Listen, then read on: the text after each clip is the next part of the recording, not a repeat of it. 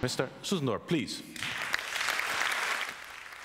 Rabijn Soetendorp was een van de onaangekondigde sprekers op TEDx Amsterdam.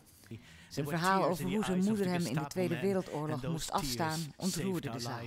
And there, brought in a suitcase with holes in it, smuggled, the resistance man with me came to the door in Velp near Arnhem and knocked on the door, and a woman opened, German-born, piously Catholic, and the question, will you take care of this baby?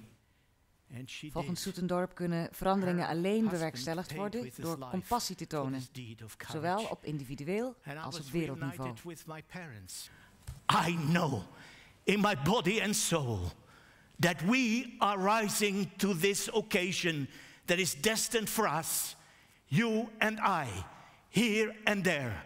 We will hold the door open for a world filled with cooperation, love, truth and justice.